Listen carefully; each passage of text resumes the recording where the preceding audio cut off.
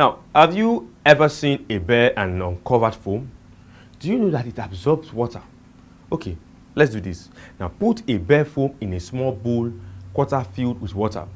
It would absorb almost all of it, right?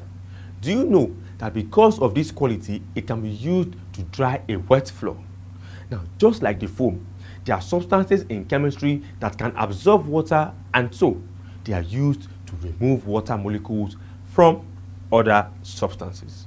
Now, they are called drying agents. Now, so what have we learned? We have learned that drying agents are substances which have high affinity for water or moisture and remove water molecules from other substances. They are either deliquescent or hygroscopic. They are different from dehydrating agents which remove elements of water, that is, hydrogen and oxygen atoms, or intramolecular water.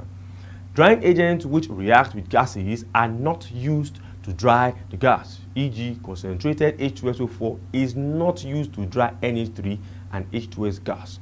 Some examples are concentrated H2SO4, which dries all gases except NH3 and H2S. Fused CaCl3, that is calcium chloride, which dries all gases except NH3, ammonia, or calcium oxide, CaO, or quicklime, which dries ammonia. P2O5, which dries all gases except ammonia, and silica gel, which dries all gases. Salts are usually dried in a desiccator.